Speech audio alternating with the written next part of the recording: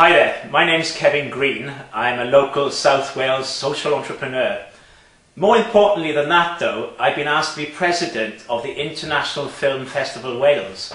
A very prestigious position for me because I love promoting the South Wales area, and Kelvin Guy, who's behind this project, is doing just that.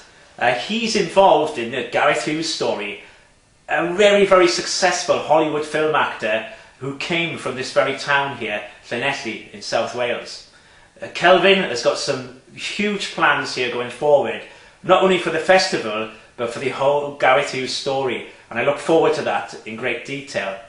So what's important to you here? Basically, you have the chance to submit short amateur films into a competition that Kelvin and his team are running this year in Stradey Park Hotel. I look forward to being involved heavily in the judging of the submissions, and it's going to be a huge event. I urge you, if you are a short filmmaker or you've got some idea in mind, put in for the competition and submit your film. You never know, it could be the first time you've ever done it, and next thing you know you could be in Hollywood.